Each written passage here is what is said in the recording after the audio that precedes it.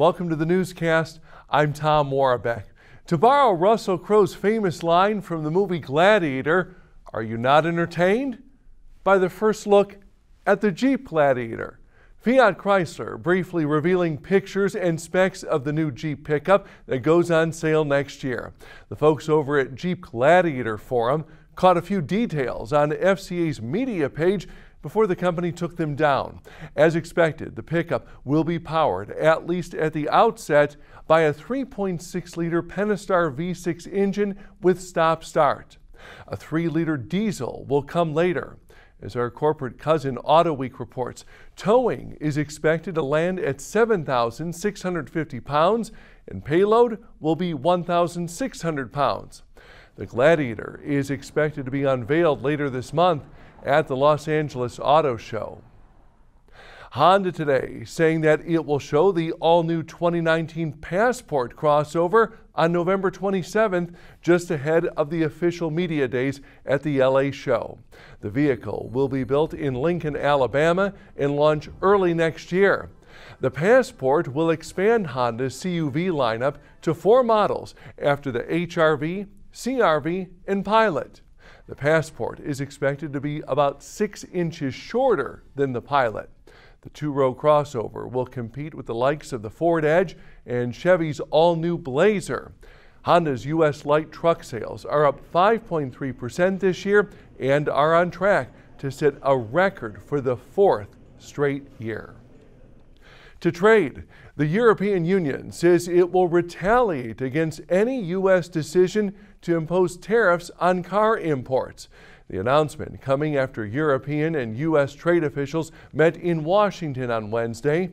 EU tariffs would be a, quote, rebalancing list covering a lot of different sectors. The U.S. and EU are trying to preserve a truce on trade after relations came under strain from President Donald Trump's America First approach to foreign policy.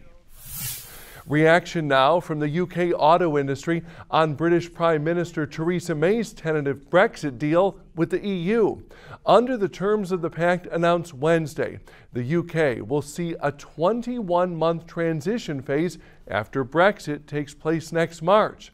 Now, during this period, nothing will change and businesses can carry on operating as they do now. UK-based automaker Aston Martin responding cautiously. CEO Andy Palmer saying, quote, I don't know whether we have more clarity or less clarity, but at least we have some sort of plan on the table. Palmer says Aston will not change any of its contingency planning, which includes potentially flying in components and changing ports to maintain its output. Automakers with UK plants have warned that production would be hit if parts coming from Europe are held up by bureaucracy at British ports. Finally, as we've reported, Tesla CEO Elon Musk is looking to get into the booze business. He wants to trademark an alcoholic drink dubbed Teslaquila, but Musk is running into a roadblock of sorts. Mexico's Tequila Regulatory Council claims the name Teslaquila evokes the word tequila, and tequila is a protected word.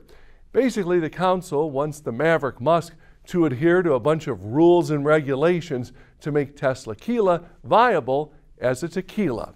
Musk responding on Twitter Wednesday, we will fight Big Tequila. And that ought to be a lot of fun to watch. Have a good one, everyone. We'll see you back here tomorrow.